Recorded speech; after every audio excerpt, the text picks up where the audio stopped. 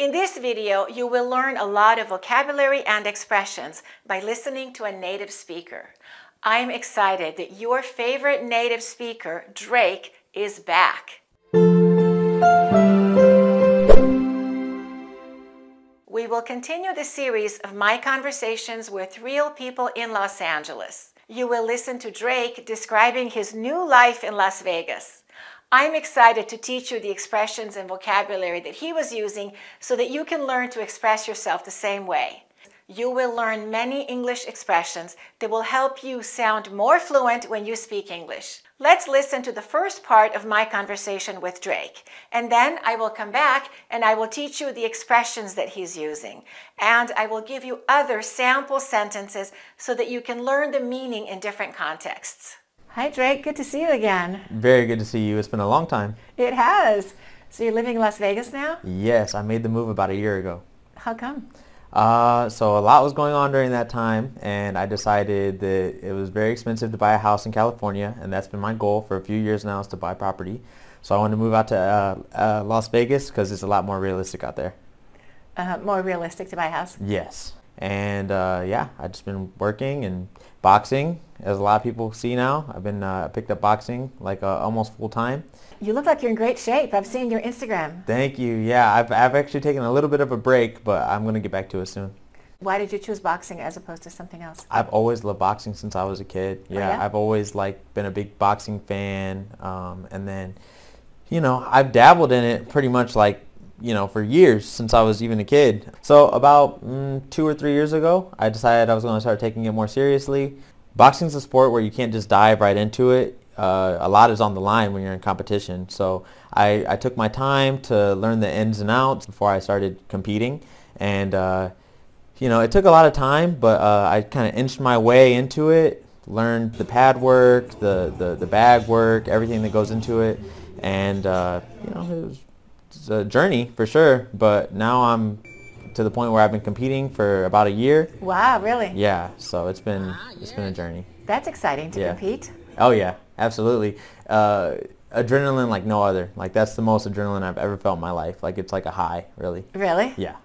Wow. So you get nervous and excited at the same time? Yeah. One thing about boxing, before you go into competition, it's such a unnatural feeling for people, for humans, to know that you're going to be fighting. So it's just adrenaline throughout my whole body. My whole body is in a rush. But I have to try to maintain it and keep a really level head and be in the moment, kind of like a meditation. Really? Yeah. Control my breathing, all of that. That must help you with other areas of your life. Yeah, having absolutely. That skill. Well, once I feel once I started boxing, everything else in life became easier. Really? Oh yeah, I compare everything to now getting punched in the face. Oh, getting up early, that's not as bad as getting punched in the face. Going to this job interview, not as bad as getting punched in the face. If you can handle that. Yeah, then the rest of the world is cake. Yeah. So it's disciplining you and making you a stronger person overall. Yeah, absolutely. Well, that's really cool. Do you miss LA? I miss LA so much. Really? Yeah. 2 of my best friends are still out here, and a lot of my really good friends are out here. So, sometimes in Vegas it's kind of hard. I make friends pretty fast. That's just something I kind of learned growing up, moving schools a lot. So I've lived there for a year, and I've made a lot of really great friends, but there's only so much friendship you can get in a year. Yeah. And so it feels really good to come back to LA and just have those really good, homegrown friends that I grew up with and stuff like that. So. Oh, yeah. First, I'd like to teach you a grammar point that's used for special emphasis. Very good to see you. It's been a long time. It has. Drake said, "It's been a long time since we've seen each other." And I said, "It has." I'm using the auxiliary verb of the first sentence. It has been a long time. It's been a long time. And I said, "It has." Very good to see you. It's been a long time. It has. Let's practice a few more sentences with this pattern. For example, you can say, "They've been gone for a long time." And the other person says, "They have." Or for special emphasis, "They sure have." And we emphasize the auxiliary verb. They sure have. Or we can say, "It was cold last night." And what does the other person say? You do it. "It was." Or, "It sure was." It sure was. Let's practice one more sentence. That's a beautiful sunset. And what does the other person say? How do they respond? It is. It is. It sure is. It really is. Okay, let's learn the first expression that Drake used. Let's learn the expression to make a move. I made the move about a year ago. Drake said, I made the move about a year ago. What is the difference between I moved a year ago and I made a move a year ago? If you say I moved a year ago, that simply states that you relocated. There's no special emphasis on decision making or the effort involved in the move. But if we say I made the move a year ago, in this case we are emphasizing the decision making process and the effort involved in the move. Let's look at another example. I'm planning to move to a new city next year for a job opportunity. This describes the physical act of relocating. But let's look at this sentence. I'm considering whether to make a move to a new city for a better quality of life. This refers to the decision to relocate. Let's listen to the way Drake used the phrasal verb to pick up. This meaning has a different meaning from the one that you're probably familiar with, which means to lift. Let's listen to the way Drake used it. I've been picked up boxing like almost full time. Drake said, I picked up boxing almost full time. To pick up something means to start learning or doing something new, often casually or as a hobby. For example, we can say, I'd like to pick up a new instrument. He decided to pick up tennis to stay in shape. Let's learn the expression as opposed to. Let's listen to the way I asked Drake the question. Why did you choose boxing as opposed to something else? I asked Drake, why did you choose boxing as opposed to something else? Why did you choose boxing as opposed to something else? We use as opposed to show the difference between two things or ideas. It means in contrast to, or rather than, or instead of. For example, we can say, I prefer tea as opposed to coffee. As opposed to staying in a hotel, we decided to rent an apartment. Let's listen to how some other people used it. Where you act as opposed to plan your way to the future.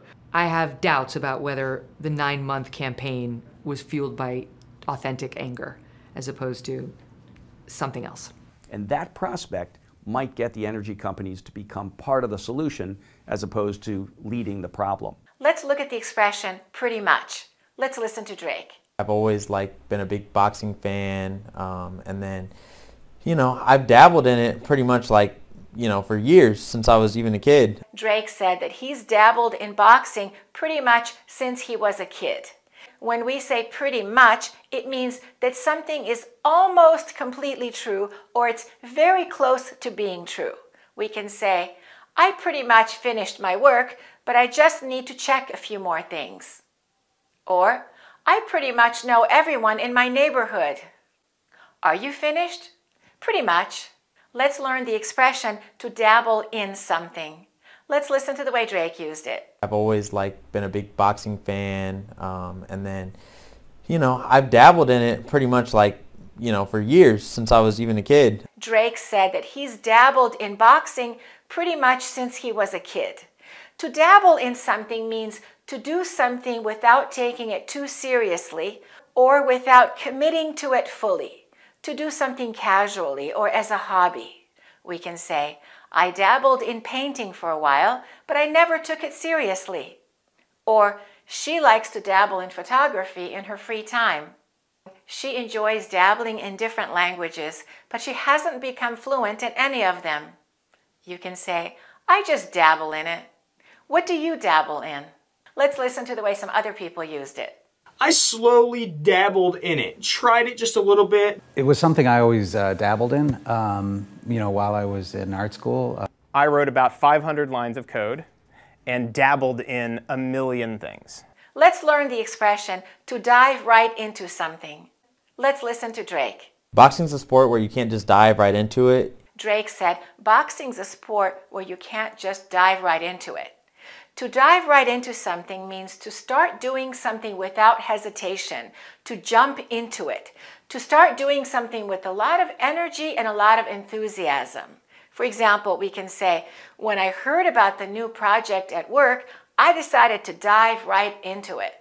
Or we can say, he's not afraid to dive right into a new adventure.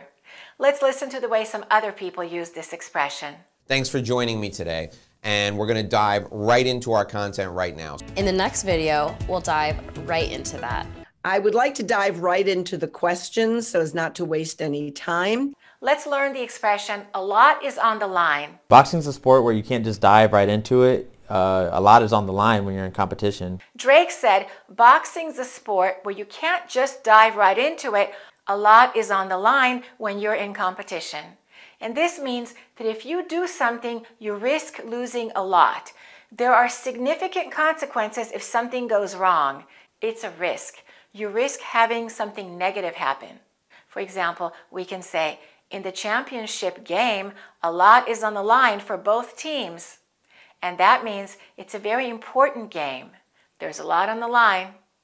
Or we can say, he knew that a lot was on the line when he made the decision to invest all of his savings in the stock market. Let's learn the meaning of the expression, the ins and outs. So I took my time to learn the ins and outs before I started competing. Drake said, I took my time to learn the ins and outs before I started competing. The ins and outs are the details of something, the specific facts or information about something. For example, we can say, before you start the job, you should learn the ins and outs of the company's policies. Or we can say, she's an expert on the ins and outs of baking bread, so she can answer any questions you have. Let's listen to the way some other people used it. But what's most important is that you understand the ins and outs of that process. Because I wanted to know the ins and outs from the best leaders in the market. So I know all the ins and outs of running that business. Let's learn the expression, to inch one's way into something. So I took my time to learn the ins and outs before I started competing. And, it took a lot of time, but I kind of inched my way into it. Drake said, I kind of inched my way into it. And that means to make slow and gradual progress towards something, often because it's difficult or it requires a lot of effort. For example, you can say, after years of hard work, she finally inched her way into the top ranks of the company.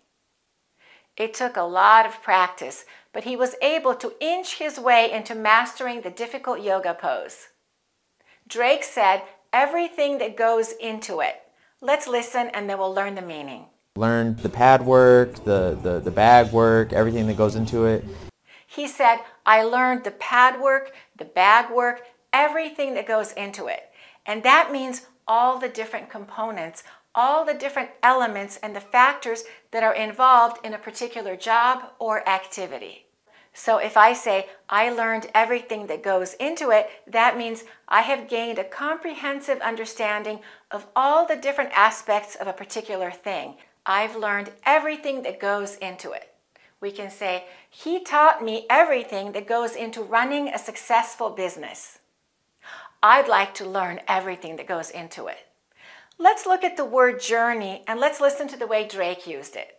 It's a journey for sure, but now I'm to the point where I've been competing for about a year. Wow, really? Yeah, so it's been a journey. Drake said, it's been a journey. If someone says it's been a journey, it means they've gone through a significant experience which has involved a lot of ups and downs, a lot of challenges and personal growth.